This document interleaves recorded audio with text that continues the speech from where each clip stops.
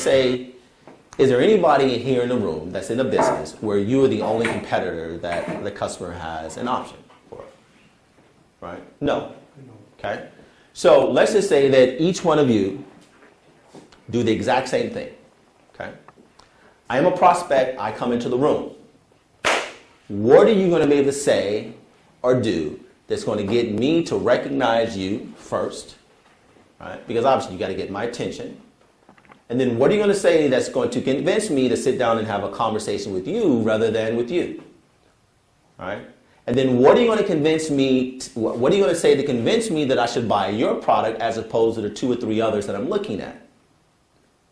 So you have to be able to convince me along the way, 1, that I should even recognize you, 2, I should even spend my 30 or 45 minutes with you, and 3, that I should buy from you as opposed to somebody else.